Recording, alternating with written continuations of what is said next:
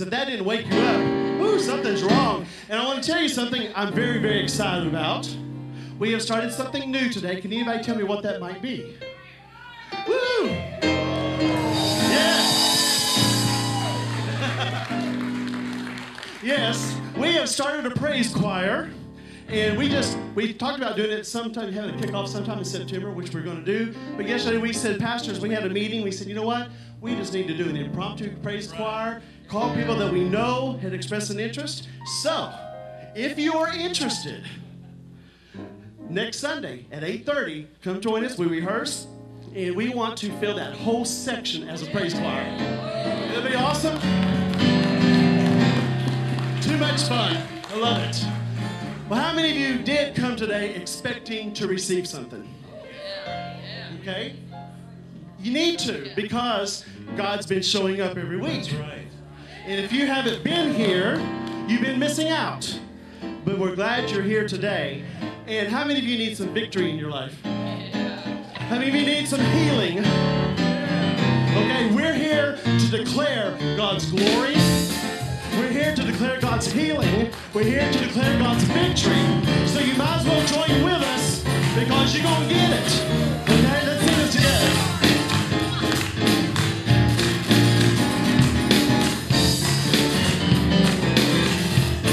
Here we go. We declare your glory in this place. Say what? We declare your glory in this place. We declare your glory. We declare your glory. We declare your glory in this place. We declare your glory in this place. Oh, we declare your glory in this place.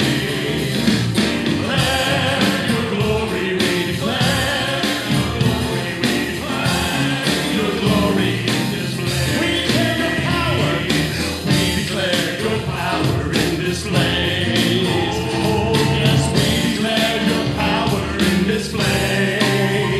We declare your power. We declare your power. We declare your power in this place. We declare your power. We declare your power in this place. I can't hear you. We declare your power in this place. We declare your power. We declare your power. We declare your power in this place. We declare your healing. We declare your healing in this place. Oh, yes, we declare your healing in this place. We declare your healing. We declare your healing. We declare your healing in this place. Sing it again. We declare your healing in this place.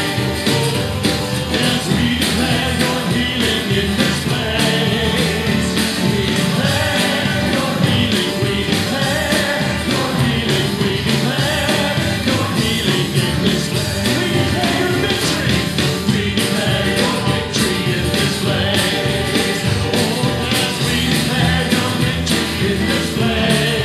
We declare your victory. We declare your victory. We declare your victory in this place. Sing it again. We declare your victory. We declare your victory in this place.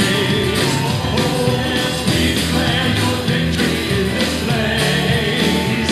We declare your victory. We declare your victory. We declare your victory. We declare your victory. We declare your victory. We declare your victory. We declare your victory. We declare your victory. We declare your victory. We declare your victory. We declare your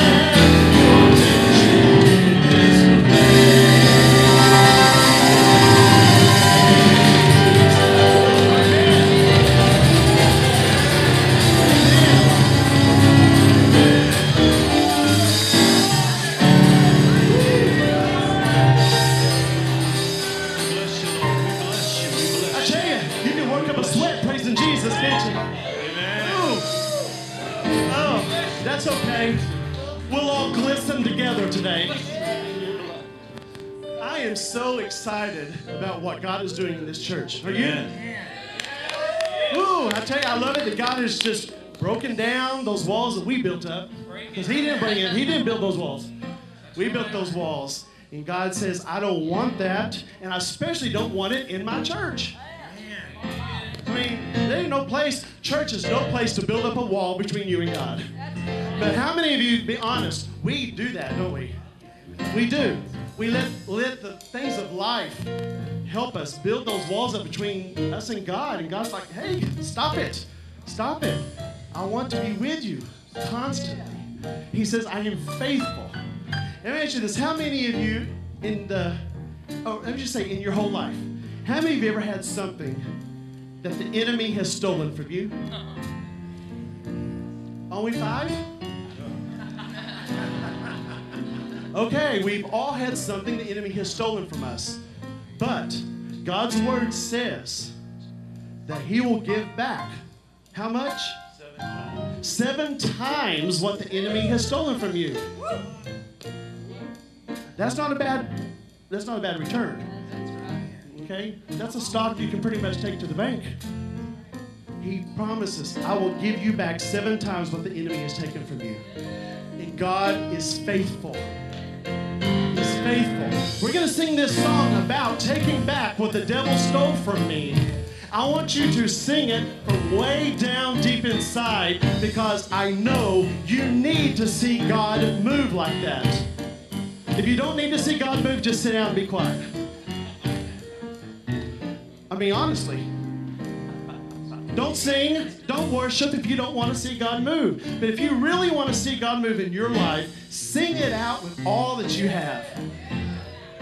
Sing it out as strong as you can sing it. You're going to take back what the devil stole from us. Today, right now, we're going to take it back because God is faithful. God is faithful. You hear me? I hear you. Faithful, faithful, faithful, faithful, faithful is our God. You are so faithful, you are faithful, faithful is our God. Sing that again, faithful, faithful, you are faithful, faithful is our God. You are so faithful, you are faithful. Faithful is our God. I'm reaping the harvest God promised me. What? Take back what the devil stole from me, and I rejoice today. For I shall recover it all. Yes, I rejoice today. What? For I shall recover it all.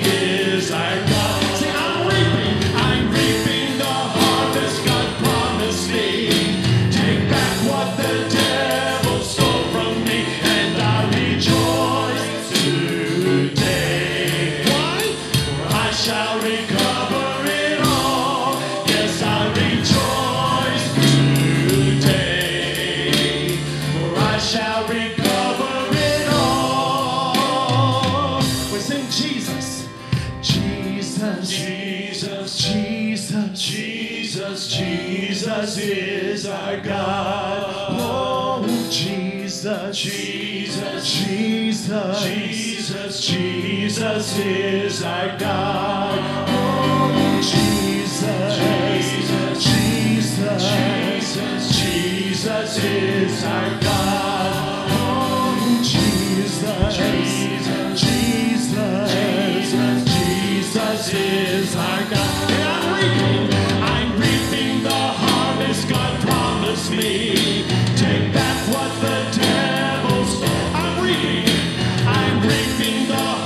harvest God promised me. Take back what the devil stole. Sing, I'm reaping the harvest God promised me. Take back what the devil stole. One more time, I'm reaping, here we go. I'm reaping the harvest God promised me. Take back what the devil stole from me, and I rejoice today, for I shall recover it all. Yes, I rejoice today, for I shall recover it all. Yes, I rejoice today, for I shall recover it all. Amen. Yes. Do you accept that? Amen. Do you accept that? That God is going to give you back everything. Let's pray. God, we worship you. And we thank you. We thank you for your promises, because God, we know that anything else in this world, we can count on you. When we can't count on our jobs, our families, even our friends, we know that we can count on you all the time, every day, all day. So Holy Spirit, we welcome you into this place.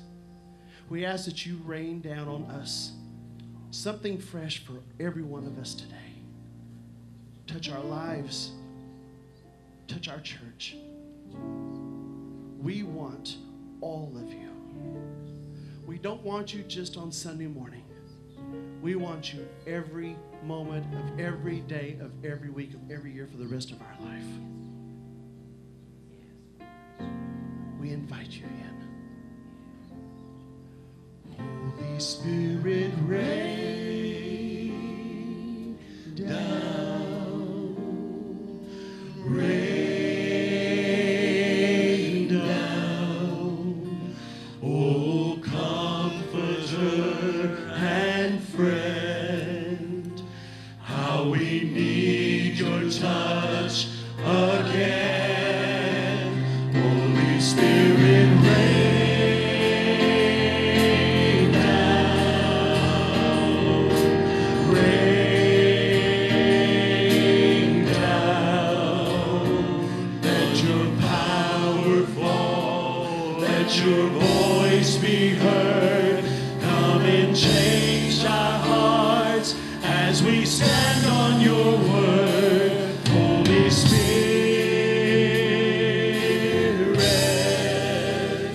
rain down. And no eye has seen, and no eye has seen, no ear has heard, no mind can know what God has in store. So open up heaven, open it wide over your church and over our no eye has seen, and no eye has seen, no ear has heard, no mind can know what God has in store. So open up heaven, open it wide over your church and over our lives. Holy Spirit, rain down, rain down, oh Comforter and friend, how we need your touch again. Holy Spirit, rain down, rain down. Let your power fall, let your voice be heard. Come and change our hearts as we stand on your word. Holy Spirit,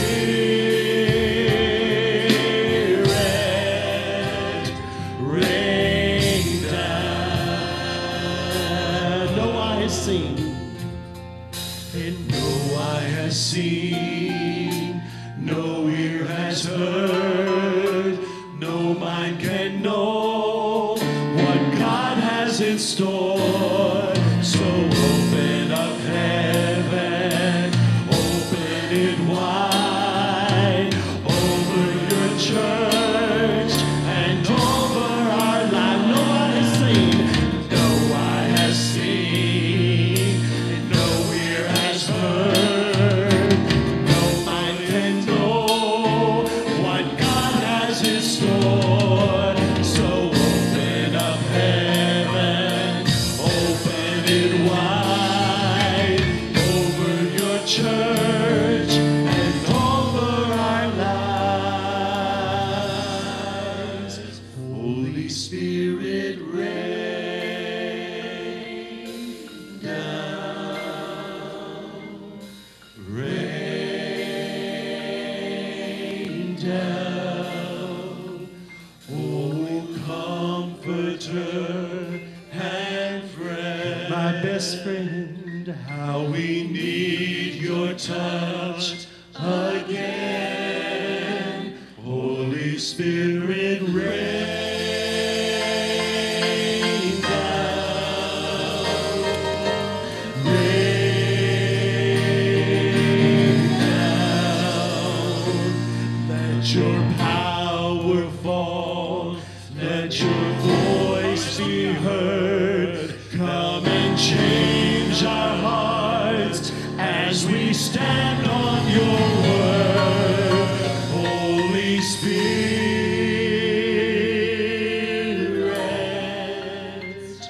rain down.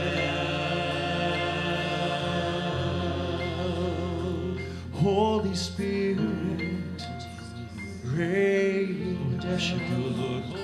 Holy Spirit, rain down.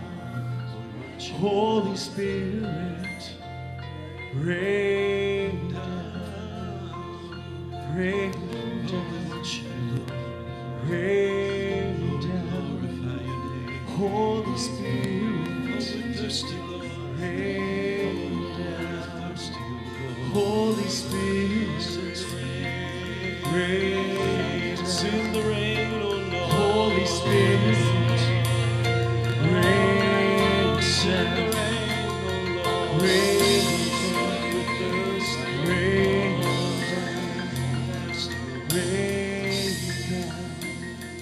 Rain down. Holy Spirit, rain down. Holy Spirit, rain down. Chris, God says, I see your heart, and I see your desire to know me more than you've ever known me. I also see your pain. I know what you deal with. I know what you struggle with. And he says, I have made a way for you. Trust me. Trust me.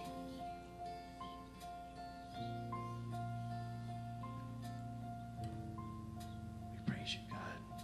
We bless you. There are people here today that need a rescue. You need a rescue. And you don't know what to do about it. I'm not sure who you are, but I know that you're here, that you're dealing with things that's too hard. And you need someone to rescue you.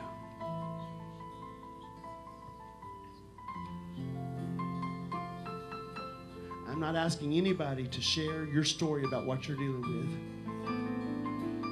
But I do want to do this. If you know somebody that needs rescuing, or if you yourself need rescuing, and you don't mind, we're going to open this altar up for you to come down and pray. Because God says, I want to supply that rescue for you. Just ask me. just ask me. And if you need one of us to pray with you, we'll be glad to do that. If you just want to come down here and get on your knees and pray, maybe you're praying for somebody that you know needs rescue. I want us to take time now for you to come down and let's pray. As the band plays this song, just close your eyes, bow your heads if you need to come down. The altar is open, and we'd love to pray with you.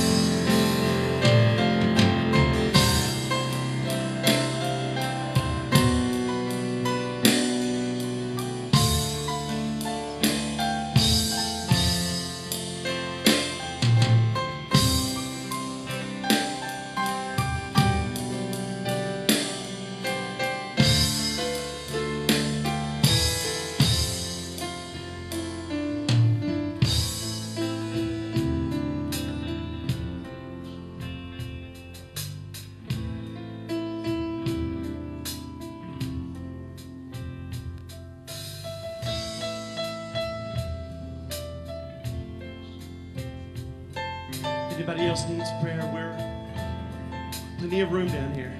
We got time to pray.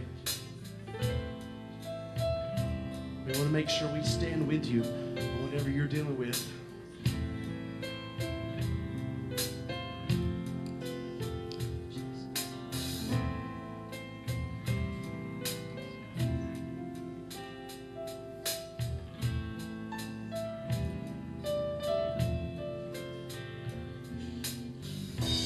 You are the source of life. I can't be left behind. No one else will do. I will take hold of you. And I need you, Jesus, to come to my rescue. Where else can I go? There's no other name by which I am saved. You captured me with grace. I will follow you.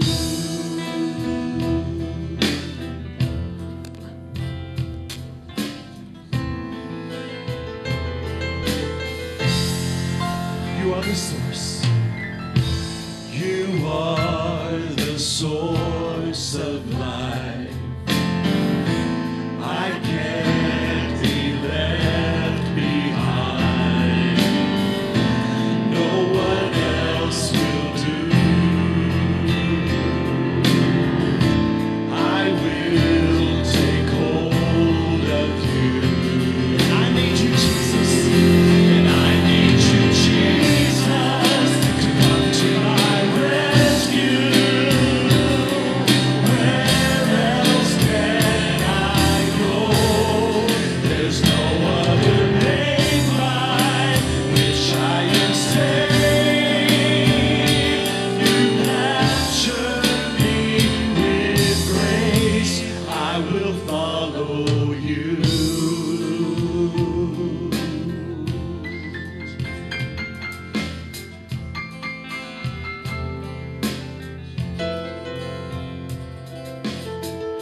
This world has nothing for me. I will follow you. This world has nothing for me. I will follow you. This world has nothing for me. I will follow you. This world has nothing for me. And I need you, Jesus. And I need you, Jesus, to come to my rescue. Where else can I go? There's no other name by which I am saved. You capture me with grace. I need you, Jesus. And I need you, Jesus, to come to my rescue. Where else can I go? There's no other name by which I am saved. You capture me with grace. Sing it again. I need you, Jesus. I need you, Jesus, to come to my rescue. Where else can I go? There's no other name by which I am saved. You capture me with grace. I will follow you.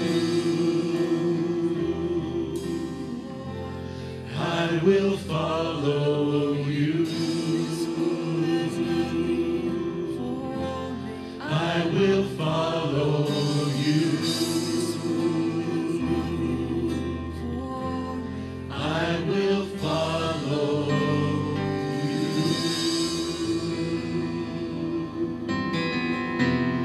We praise you, God. We praise you. We worship you. Name above all names. Say it with me, Jesus. Jesus. Jesus. Jesus. Our only hope. Our only rescue. Jesus. Jesus. We bless you, Lord. We bless you. We bless you. We bless you. Many of you feel today that you've been called here, that you came today because you were invited. Others feel that you came today to Dallas because of a job, or to be near family, or to be near friends, or to start a new life. But the Lord says He destined this day for you, that He has spoken to the nations and He's called you here to this place today because He wants to plant you in a new place for a new season, for such a time as this. There's more to come. There's an influx of people coming. They're coming. They're coming.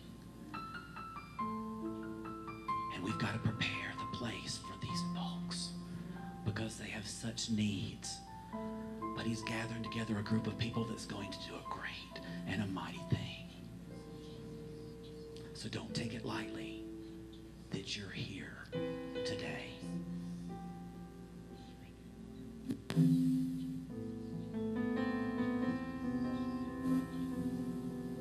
What the Spirit of the Lord was speaking to me about was that, you know, there's a lot of people in our community that have really never experienced what real love is all about.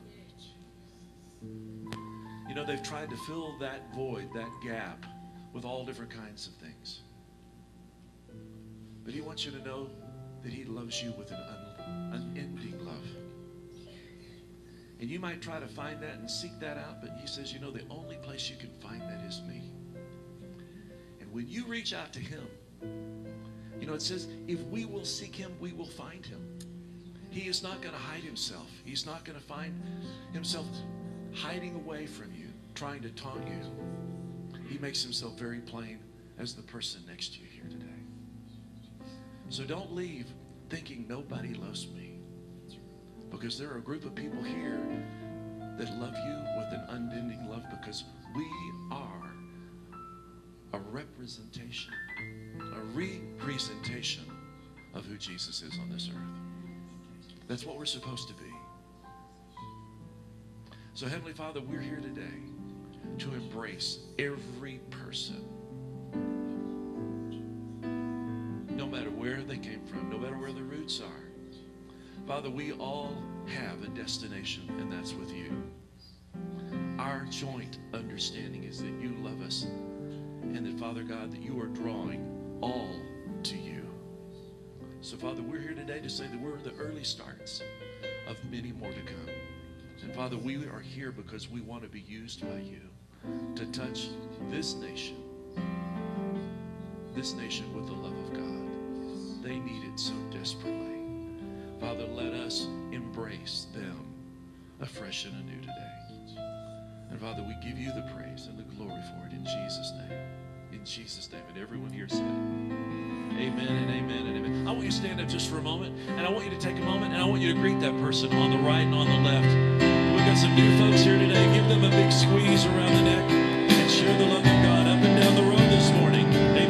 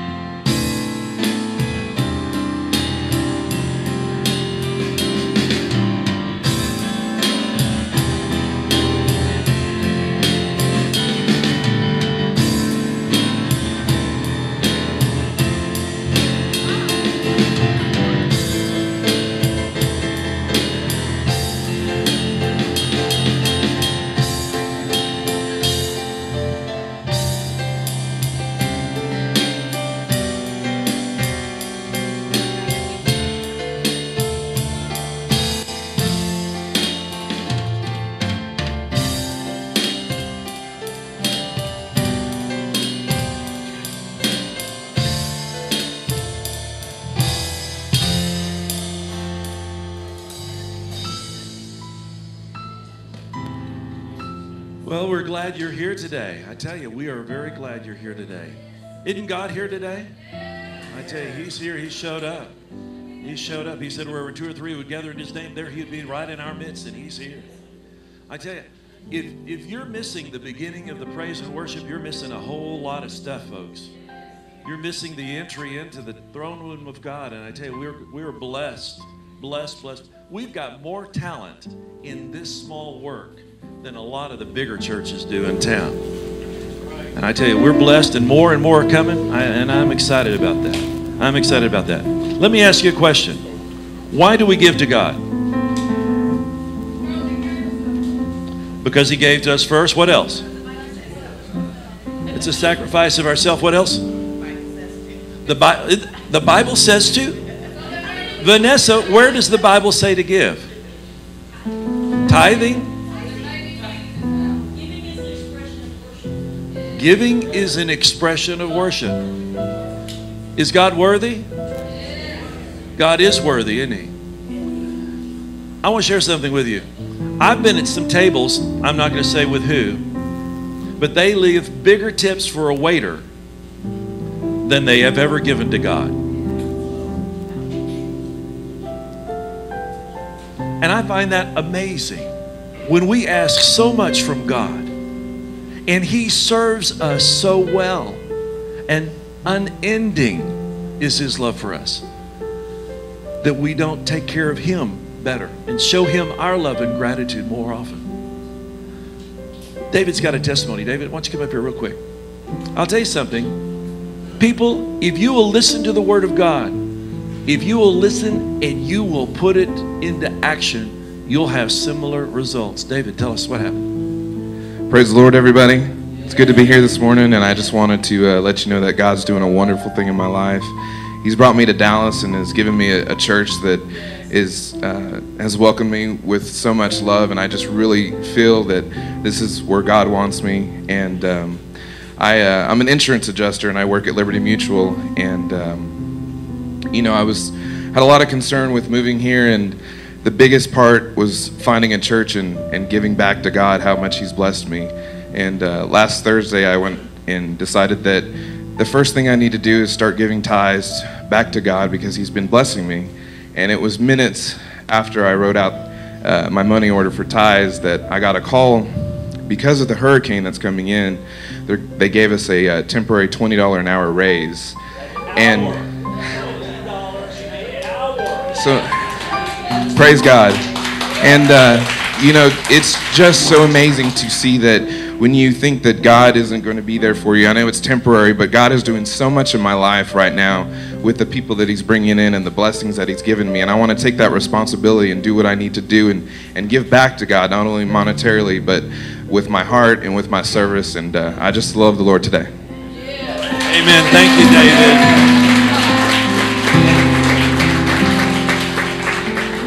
God had already answered. God had already set it up because He saw David's heart. You know, if you're willing to do it, Gina, isn't that the truth? If you're willing just to try Him, the Bible says, try Him, test Him, prove Him, and see if He will not open you the windows of heaven and pour out a blessing that there will not be room enough to receive it. I want us to pray, and I want us to thank the Lord that, you know what? He does provide all of our needs. He does. He does. Heavenly Father, right now we just thank You that we agree with Your word that says that if we give, You will cause men and women to give it back to us, good measure, pressed down, shaken together, and running all over the place. So Heavenly Father, as we give today, we give in Jesus' name, expecting a harvest, a return. And everyone said, amen and amen and amen. If you need an offering envelope, raise your hand real quick if you did not get one. If you did not get one, and if you're making out a check this morning, make it out to Crossroads this morning. God bless you as you give. I tell you, and we are going to receive a second offering. So ushers, you didn't know that, and I didn't know that till just at this moment. So just kind of hang with me here just for a moment. Let's receive this one, and then we're going to take up a special offering here in just a moment. You know, oftentimes in a church family, as we grow, needs happen, and they're not planned, and they're not things that we can prepare for.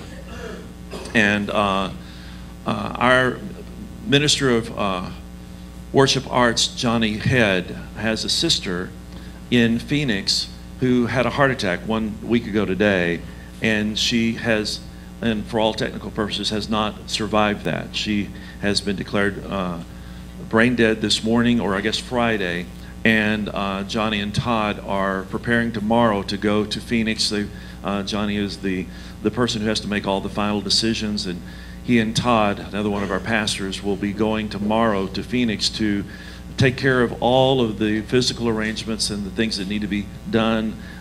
She only has one son, and they've been estranged for a number of years, so there's a lot of mending that has to be done. And we want them to go and not be worried about all the finances that they need on the way. So I'm going to ask you to help support them in a difficult time that is not convenient. It's, you know, they're taking time away from their jobs, and I tell you, both of them have jobs with the city, and it's not convenient for them to take off because they've got to come back to a lot of work. The city of Dallas has cut personnel and slammed everybody else with more work. And so Todd especially needs our prayer as they go. So I want you to stretch your arms out to Johnny and Todd just for a moment, and let's just send them our protection and prayers, and we want to bless them to take care of them financially. So Heavenly Father, right now, Father, we know that this time is not easy. It's not convenient. It's not something that we certainly planned on. But Heavenly Father, we know that because of Johnny's testimony, she got into a church and she got born again. So Father, the good news is that we rejoice with her. She's already there. But Heavenly Father, we know that you've got certain works that need to be done. And Father, we thank you for empowering them with your Spirit. We encircle them with our prayer. And Father, we know that they're going to go with your protection. The angels are going to watch over them as they drive and as they return. Father, so we want to support them in this mission. That, Father, as they go, they don't need to be worried about finances. They don't need to be worried about that. So, Heavenly Father, we want to make sure that they're covered. So, Heavenly Father, I ask that you speak to all of our hearts. This is something that we certainly wouldn't want to do. But, Heavenly Father, we can help make it easier for them. So, in Jesus' name, we support them with our prayer and with our giving now in Jesus' name. And everyone said, amen and amen. If you want to do that, ushers, if you've got an envelope, everything in this offering will go towards them. You just make it out to Crossroads. Everything that goes here will be, of course, credited to your tithe record. So if you want to give, that's certainly, this is an offering, considered an offering. So please, if you need that to help them, that is a good thing. It's a good thing.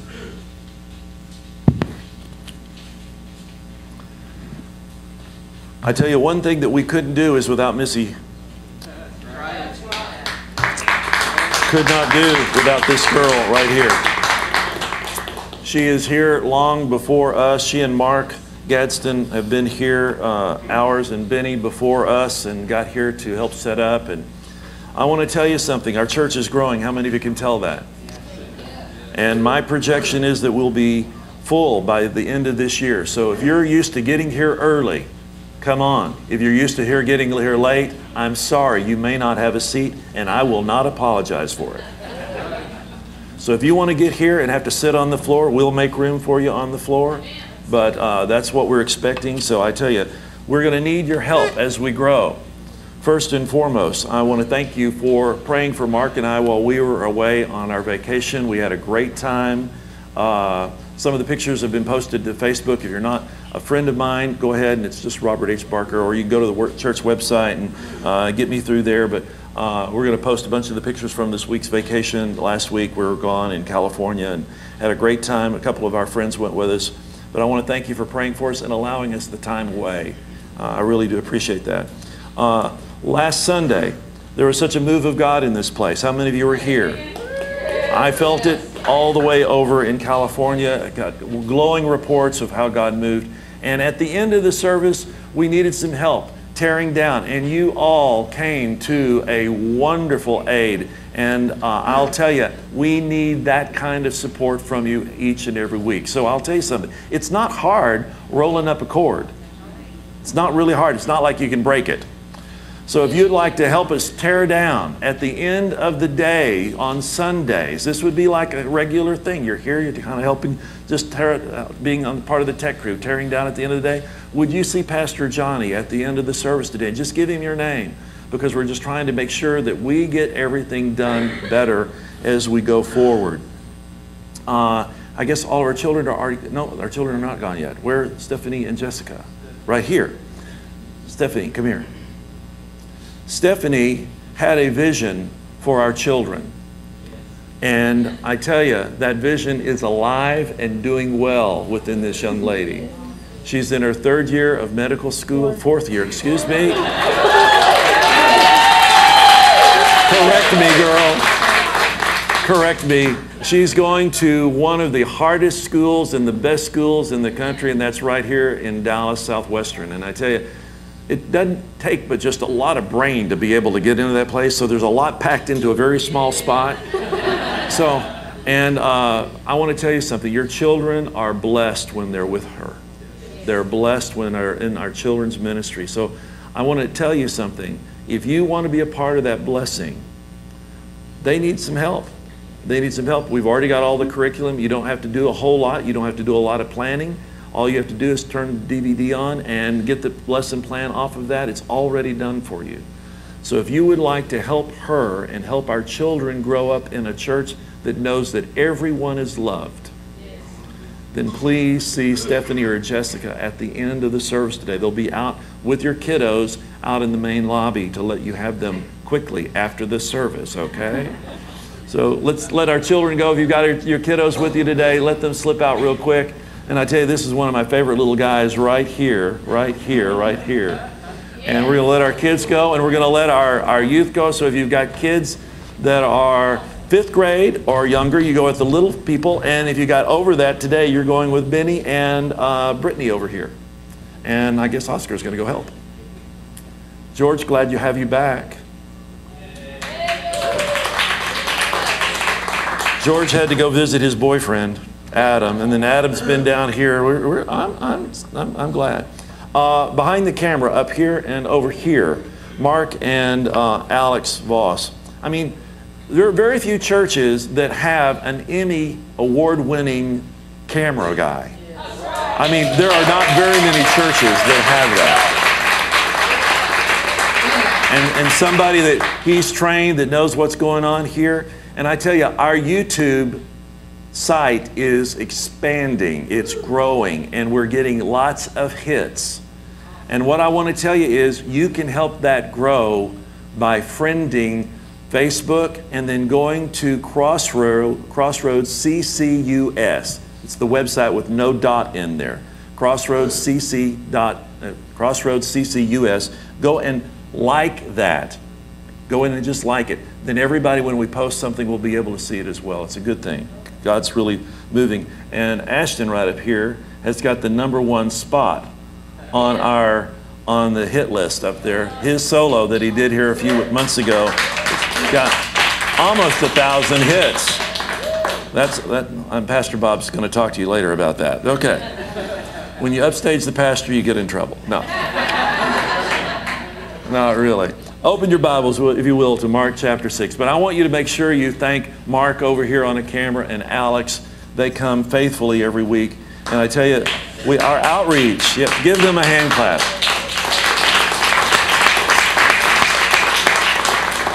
They come faithfully every week and set up and record, and all the messages are getting lots of hits too. And that means that our ministry is going beyond these walls. And that's a good thing. We got people literally across the United States that watch this every week. So it's a good thing, and I appreciate them doing that. Are you in Mark chapter 6? I've been talking about going crazy here. How many have been with me since I've been going insane the last few weeks? Missed last week, but the 3 before that, we talked about going crazy all different kinds of ways. And today we're going to be talking about Mr. and Miss Fantastic. How many of you believe you're pretty fantastic? Can I see your hands? I mean, really, when you really think about it, how many of you really think you're pretty fantastic? I know Keith is. Keith just got back from 3 weeks in Japan. Sorry. Had all of his expenses paid. Sorry again. But, you know, somebody had to go, and it might as well have been Keith. Well, we're going to read a story today about something that is really pretty fantastic. And I was really kind of concerned because Shaw got really close to my message this morning. She got really close to it. But I'm so thankful that she took a little different turn on part of the scripture this morning. Shaw's going to be speaking again next Sunday morning. And I tell you, if you miss it, you're going to be missing it. She did a glorious job today. Glorious job today. Mark 6, we're going to start reading verses 1 through 6. I'm reading from the Message Bible today. He left there, this is Jesus, and returned to his hometown. This is where I thought she was going to get into my stuff this morning because he was back in Nazareth again. His disciples came along. On the Sabbath, he gave a lecture in the meeting place. He made a real hit, impressing everyone. We had no idea he was this good, they said. How did he get so wise all of a sudden? Get such ability? But with the very next breath, they were cutting him down. Oh, he's just a carpenter, Mary's boy. We've known him since he was a kid. We know his brothers, James, Justus, Jude, and Simon, and his sisters. Who does he think he is? They ripped over that little that they knew about him and fell sprawling, and they never got any further. Jesus told them, a prophet has little honor in his hometown, among his relatives. On the streets he played as a child. Jesus wasn't able to do much of anything there. He laid hands on a few sick people and healed them, and that's all. He couldn't get over their stubbornness. He left and made a circuit of other villages teaching. I tell you, that makes me cry. Because I would hate to think that Jesus would show up here and we would belittle him with how little we thought he was capable of doing because he was just a man. Wow. I don't know. How many of you got my email on the Fantastics this week? Well, how many of you read the comic, The Fantastics? It's really about 4 different people. One of them is a guy by the name of Reed Richards. He is Mr. Fantastic in the fact that he had this brilliant mind, able to solve any problems. He was able to stretch his body like silly putty. And then he had his heartthrob, Sue, who was the invisible woman. I'm not going to go there. Thinking about a few wives that I've had. No, just one. Completely disappeared when needed. That's what she was capable of doing. She's also capable of projecting force fields that protected her and others. Then her brother, whose name was Johnny, he was the Human Torch. Remember that? The Human Torch, he was able to start a fire just by flicking his fingers. He also was known for his really good looks, that he could even with his wink, he could start a fire. That's my true example of a flamer. Anyway, the fourth of this crew was Big Grim. He was known as the Thing. There have been movies made about him and the fact that he really had a very soft heart, but he had this impermeable outside, very tough outside, and was always, you know, had phenomenal strength in the fact that every time he was down, he would just simply get back up again, and take him down and he'd get back up again. And these four were really the Fantastics. And I think about that, and I think, you know, how many people in our community are just like that? You really are fantastic, you know. But I got news for you. When you think about that, how many of you have ever stretched your mind, your physical resources to incredibly elastic lengths to meet the needs of others? How many of you have really gone beyond? How many of you have really done that? Let me see your hands. You've really gone beyond to help somebody else. I know Vanessa has. I know Penny has. George has. I know lots of times we have gone to great lengths to help other people. That's okay. Maybe you've even covered your own needs, made them invisible to yourself and to others so that you could take care of other people. You took care of others when you yourself had a need. Sounds good. Some of you even protected other people from situations because you had the ability and the power to do that. Maybe you tried to save the world with your blazing energy, your charm, your speed. You're rarely worried about whether or not you'll burn out because you're tough enough that you can just continue to go on. You can do it. You can stretch, you can do it. And we do. Maybe you're the strong one that every time you get beat up, pushed down, you get back up again because you're phenomenal. And my question to you is, does any of this resonate with you? That you have done the fantastic, oftentimes at your own expense. So let me ask you a question. Where does the drive to be that fantastic come from? And this is going to hurt because I'll tell you, when I began to examine this, I had to do some real heartfelt thinking about me and my past.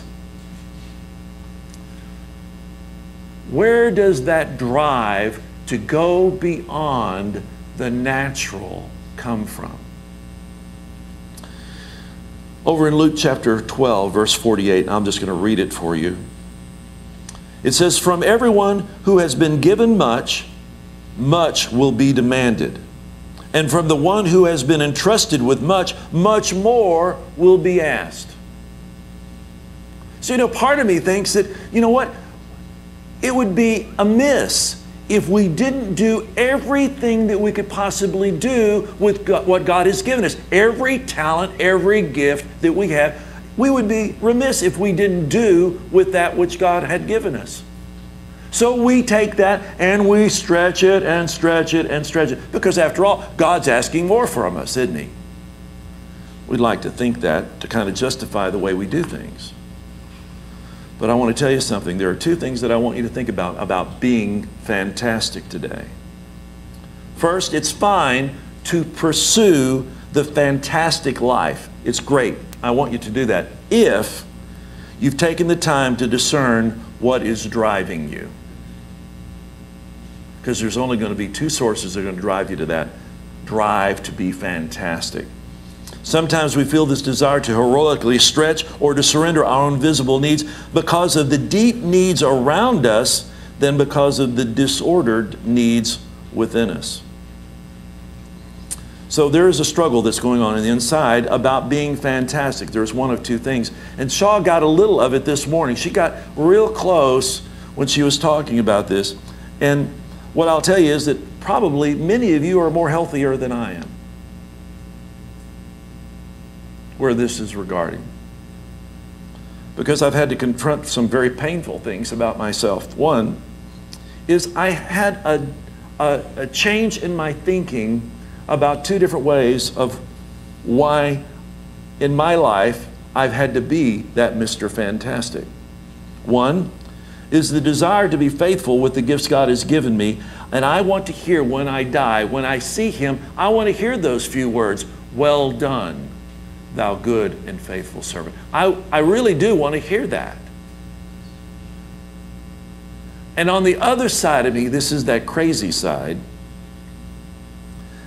that I love to hear the desire of people when they say, "Oh, Pastor Bob, you're wonderful. You're doing such a great job. There's nobody like you. You have done more to touch this community in the last 10 years than a lot of people. You're just fantastic. You're absolutely wonderful." That drives us to be fantastic because we like to hear those things. See, when I was growing up, I grew up in church, and I've told you that story. Got saved when I was a very young boy. Well, when I was a preteen, probably 12 or probably maybe 13, my mom had invited a bunch of people from the church, a bunch of ladies coming over to the church, and she was making a comment. She was going, "I'm going to have to pick up some stuff because I don't have anything for them to eat." And I said, "Mom," I said, "I'll take care of that." She said, "How are you going to take care of that?" "Oh, we've got stuff here at the house. I'll put it together." Well, you know, I told you that I had a friend, Graham Kerr, the Galloping Gourmet, that I watched when I was a kid. And I thought, well, I can whip up something together here in this kitchen. And I did. I had this great meal, laid it all out, placed napkins, china, the whole bit. My mom walked in and wanted to know who showed up. And I said, "I did this." She said, "No." I said, "Yeah, I did." She said, "You're fantastic." Wow, my mother thinks I'm fantastic. So suddenly, that little drop of that fantastic joy that comes when people appreciate you began to come on the inside. And I thought, ooh, I like that. So I began to go about this process of doing things that were beyond my own ability because I wanted to hear that, "You're fantastic." And I know a lot of us in this community have this kind of thing about perfectionism. We like being perfect because we think if we're perfect, then people can't see through that perfectionism to see that one thing that we're really trying to hide about us, that we don't want people to see. At 19, I was given an opportunity to be a director of a performing group that won one of the highest accolades in the state of Texas. We competed against about 250 groups, and we became the state champions. At 20, I was asked to be one of the state clinicians for that particular choral group. I was one of the judges at all of the regional and state tryouts for state competitions for this group. So at 20, I was doing things that people 40 years old were doing. I was sitting there next to these people who were older than me, and they said, "Wow, you have such a keen ear. You're fantastic." Yes, I am.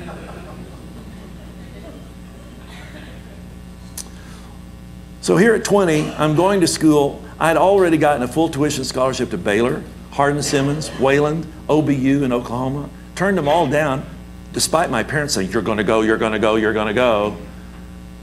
And I took a job with a school being just a little music student at ORU, Oral Roberts University in Tulsa. Against my parents' better judgment, they let me go.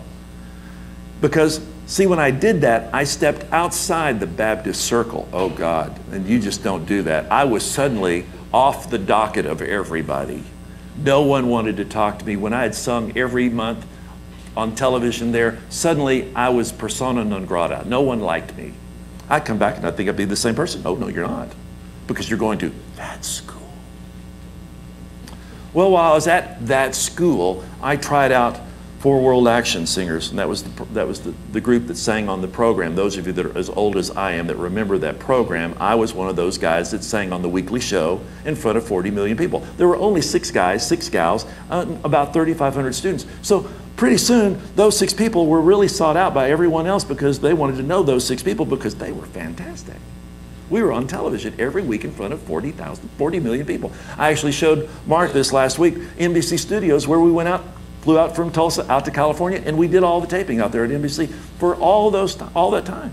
We spent 10 to 11 weeks out of 16 in California in television all the time. We got to do television specials with Doc Severinsen, the Lennon Sisters. I know that's longer than most of you have been alive, but all different kinds of people like Della Reese and things like that. We got to be on with Roy Rogers and Del Evans and now there's stuff like Trigger. So all those kinds of things. We got to be with that very elite group of people, and suddenly you begin to hear all kinds of things about, wow, you're doing things that no one else is getting to do. And I said, that's right, I am.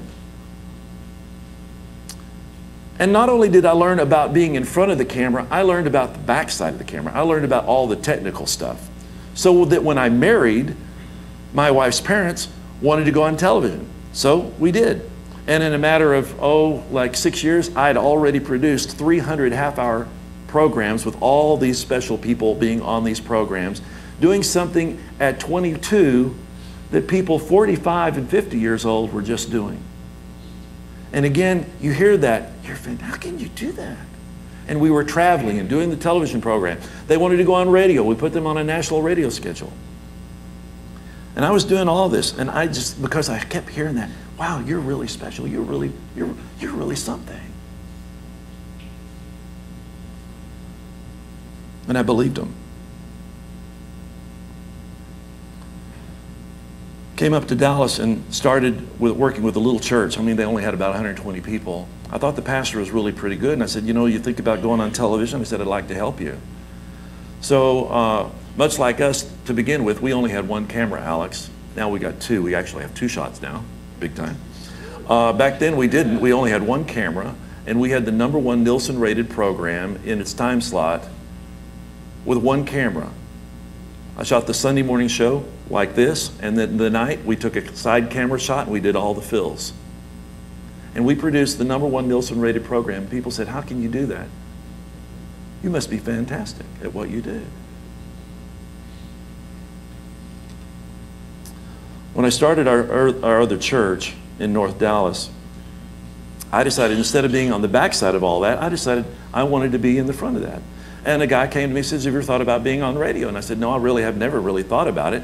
I said, I've thought about producing and I've done a lot of production work, but I've never thought about actually being the person on the other side of that. And he said, I'd like you to think about that. So we put together a concept and we pitched it to, at the time, the largest FM Christian station here in the Metroplex. And they said, yeah, we'd like to find a time slot for you. And I said, well, this is the kind of program that I want to do. I want to do a live call-in show. Nobody else is doing that here in the city at that time. And I said, I'd like to do that. And they found a time slot for me. And for 8 years, I never paid a penny for time. The station owner paid for my time. And the reason was because it wasn't because necessarily people were calling into us because they were, but they were calling into him saying, where did you get that guy? He's fantastic.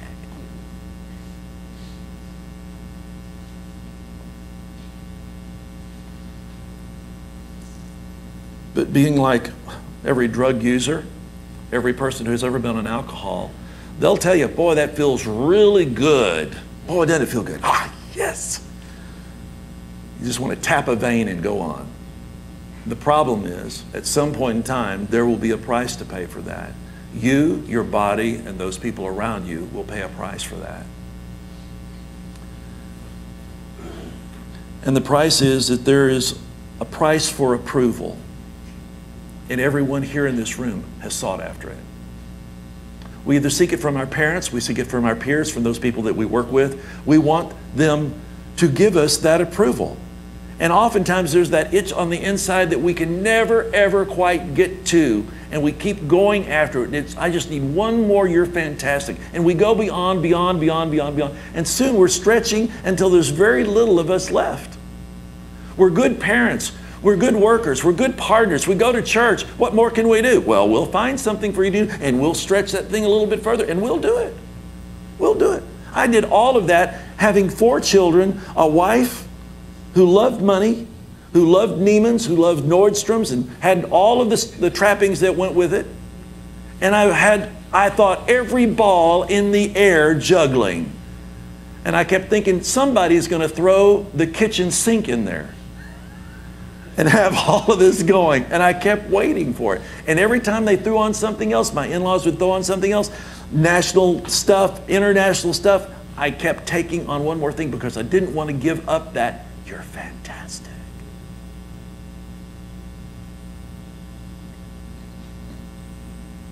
There's a concept in Christian tradition. It actually started about the 8th or 9th century.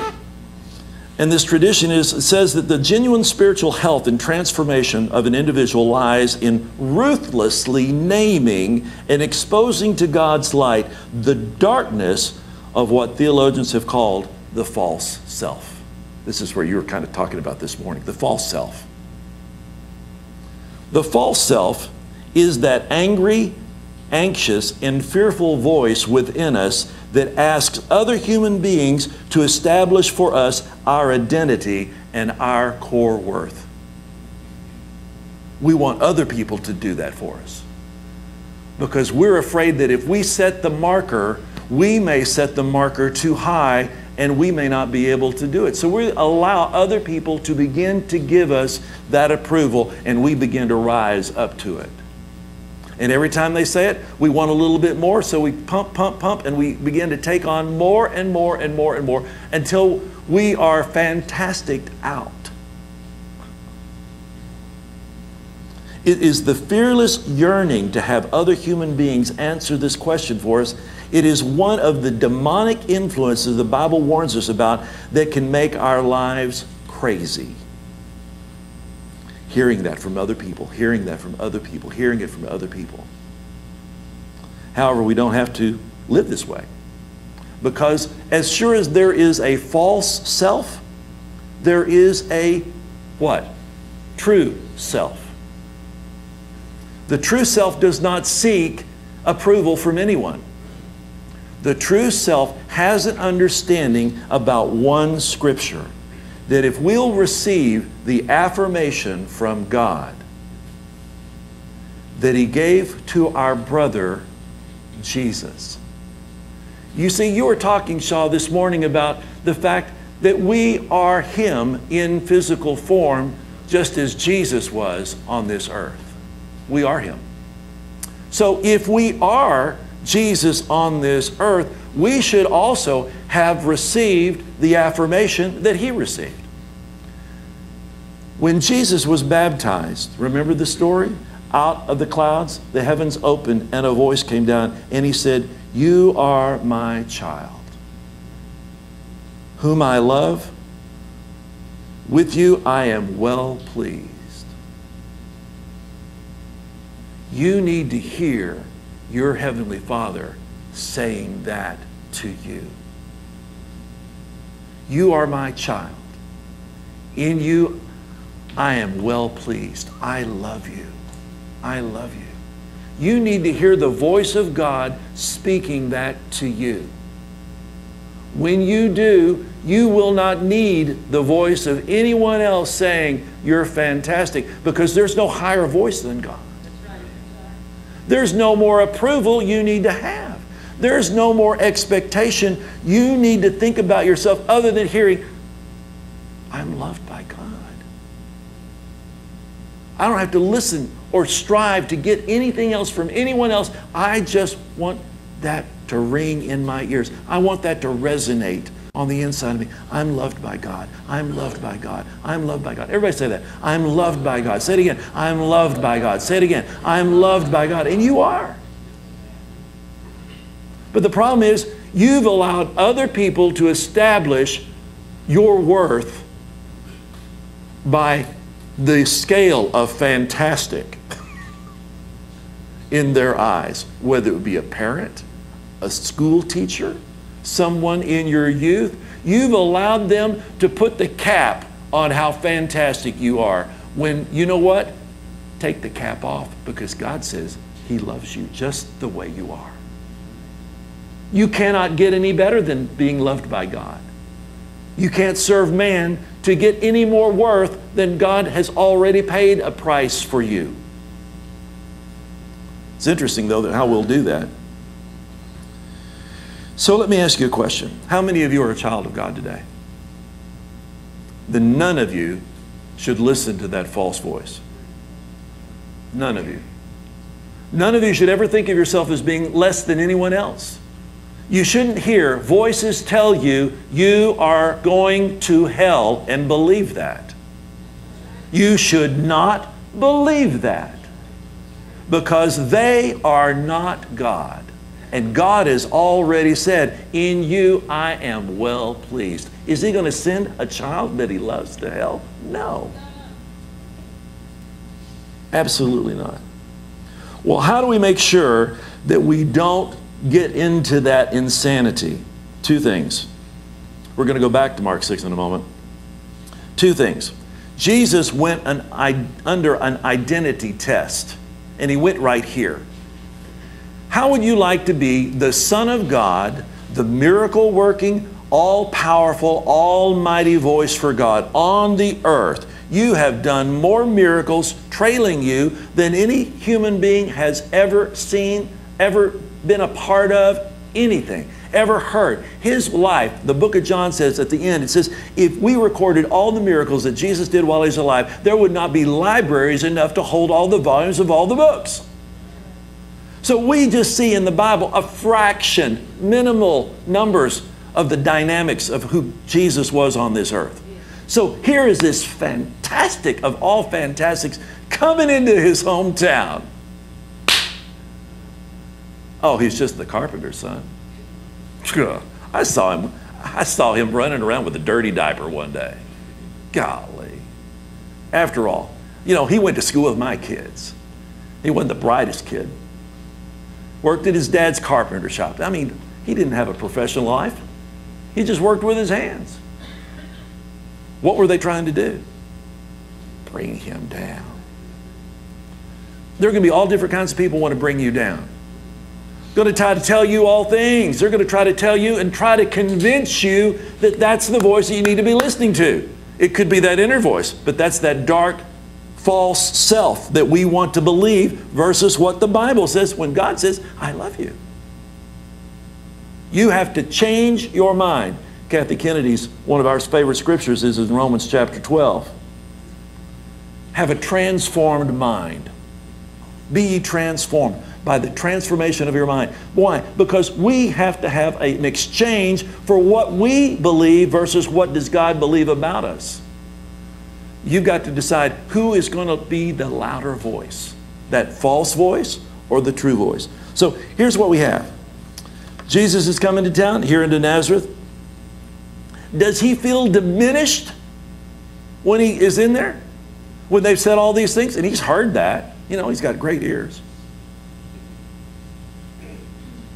Is He diminished? Is He put down? Is He, oh, this is what the people think about me? No, the Bible says He only feels sadness for the people's blindness of the gift in front of them. That's what you should feel when they don't accept you either. You shouldn't feel diminished because people think less of you. You should feel sad because they don't recognize the gift of God in front of them. And you need to act like, you know what? I am the gift of God. And that's not being boastful. It's not being proud. It's understanding that God says He loves you. He sent His Son to die for you. That makes you a joint heir with Jesus. Everything that He has now, you already have. Right now. It'd be interesting. It'd be interesting if someone died, not Someone died, had a relative here, long lost relative that left you a gajillion dollars. I know how Shaw would spend it. Cat food. No.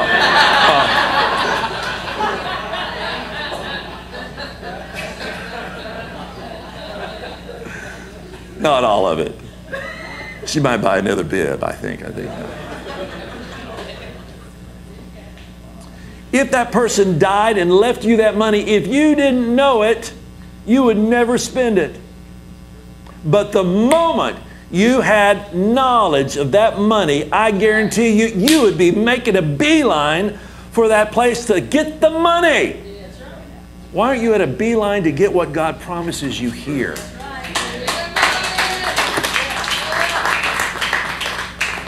He said that you are the head and not the tail. You are above and not beneath. That you should lend and not borrow. He has given you all kinds of good things that you need to understand about yourself instead of hearing that bad stuff. Oh, well, the reason why this hurricane came is because of all those gay-like people who get manicures and pedicures. God's a little confused about whether they're gay or not.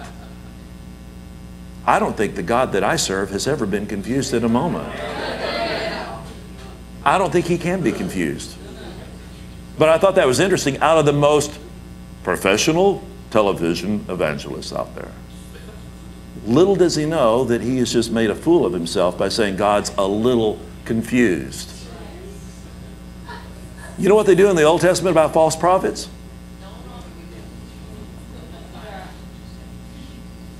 I'd like just to pull the plug. That's all I'd like to do. Okay. You need to realize what God has said about you. Let me ask you something, though. See, Jesus had the disciples with him. And you know the Bible says, it goes on about chapter verse 30. It says that the guys have gone out and they've gone to teach. The disciples have. Now, Jesus kind of stuck around here and he's kind of sent them out. And the Bible says that they went out and taught and the people were amazed. They were amazed at what the lectures that they gave and the demonstrations that they proposed, all of this. And they came back and Jesus he saw them all pumped. Have you ever been pumped? You know, it's like David, it's like getting that raise. Boy, did that pump you or what? Yeah, look, they think I'm worth an additional $20 an hour. Yes. Who wouldn't be pumped after that? And every right to be. But here's the point. These guys came in all pumped up.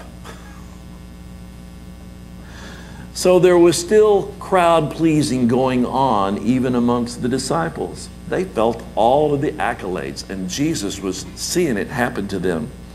And it's easy to get sucked into that. So there's two things I want you to learn. The second thing is there's actually three things I want you to learn from this experience. Jesus seeing them, Jesus not being saddened, but saddened for the people. First, Jesus accomplished things that were truly fantastic. He did. Things that no other human being has ever performed before, because we haven't stepped up to the plate yet. See, if you're not casting out devils, then you haven't really stepped up to the plate, casting out devils. Yes, we're going to have a class, 101.3, casting out devils. If you're not healing the sick, you've really not stepped up to the plate yet. If you're not walking in the supernatural, you are walking on this earth just as a human did. But you are not human. You are superhuman.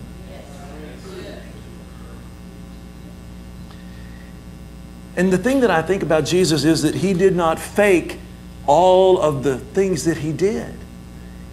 It wasn't a green screen and superimposed through Steven Spielberg, all of these things that he did. It wasn't fake, it was real, and he did it. So there's not this hype that people think and put around people who are supernatural. There wasn't any. He walked this earth just like everybody else. He made his needs clear was the second thing. He proved himself to be a rock in the midst of bad situations. And the only thing that he did, he wasn't moved by what those people said. He was just saddened because they felt that way, that they couldn't see it. And how did he do that? Because he was regularly drawing on the strength of God through prayer. He was keeping himself balanced, always consistent. He was never up and never down. He was right on target every time. Third, when the crowd gathered around him and his disciples, Jesus reminded his disciples of their limits. And he said, you know what? I see what's going on here. He said, so you know what we're going to do? You're going to come away with me to a quiet place where you can't hear anything else. You're going to come away with me where you can get some real peace and some real rest. He drew them away from all that they heard so that the only thing they could hear would be him.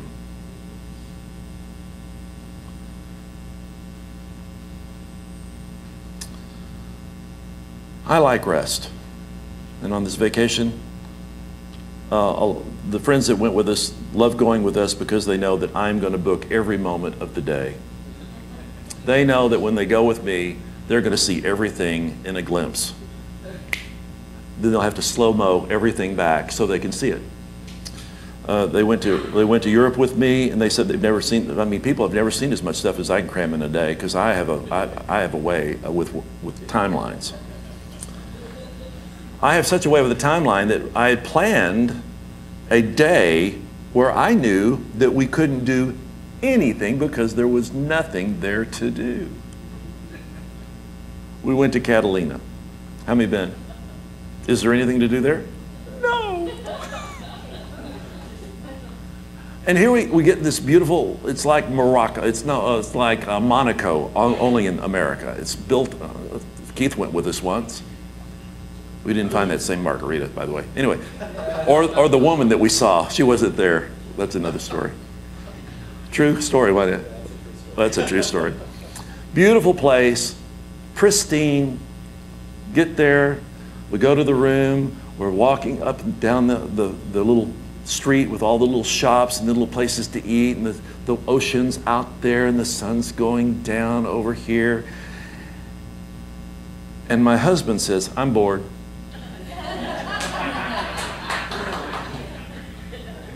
I say, excuse me?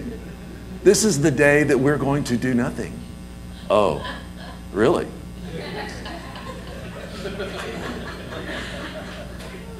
I said, yeah, this is the day we're going to rest. Reminded me of the last vacation I took with him.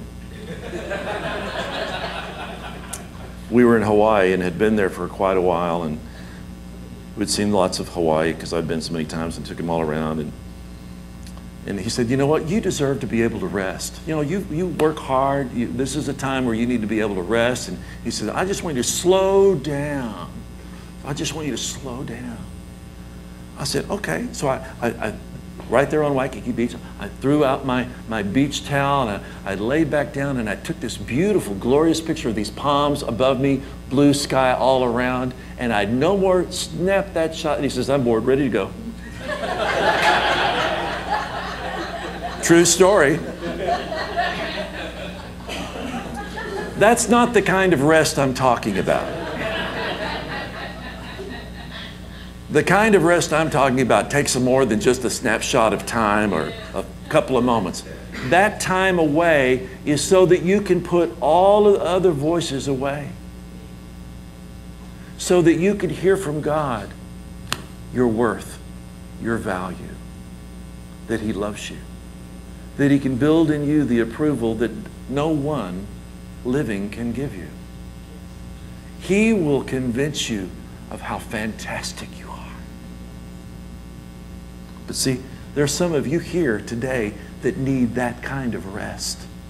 You need to put it all away. Shut it all down. Turn off the phones. Turn off the phones. You will still live. You may think that they are your umbilical cord to the living world, but it will be okay.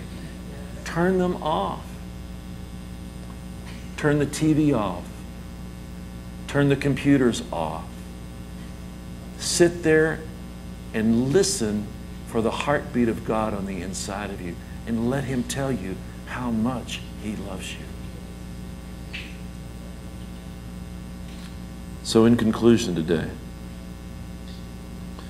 do you genuinely want a heroic life with God?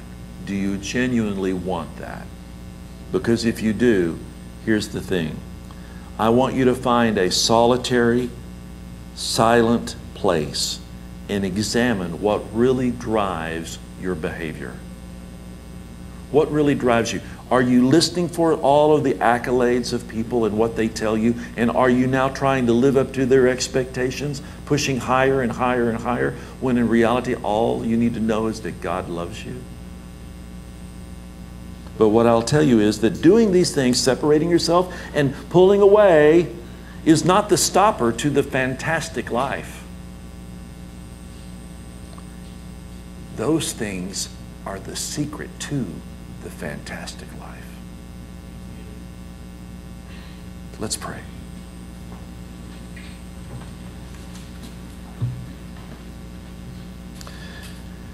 Heavenly Father, we don't want to hear the things of the world. We're tired.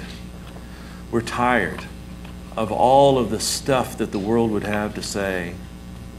Father, all we want to do is we want to make time for you. We want to separate ourselves. We want to be able to take a moment and say, Heavenly Father, just speak to us your heart. You said that you have given us all power, all dominion, all authority. When we believe that, stop believing the lies that come from other people directed by the enemy, we will do the miracles that you said are ours. We'll perform the miracles that you said we would do. The greater things will we do because you've empowered us with the true self, the approval that comes from only on high. So Heavenly Father, right now, when we all repeated that I am a child of God, I am a child of God. God loves me. God approves me. Father, I pray that every person here that said that will believe it, swallow it, let it get down deep on the inside of them, let it take root, and let it produce a life of miracles. So Heavenly Father, we give you the praise and we give you the glory for it today, that every person here is truly fantastic because we're all loved by God. Heavenly Father, we give you the praise and all the glory for it in Jesus' name. And everyone said, amen and amen. Give the Lord a hand clap here today. Amen.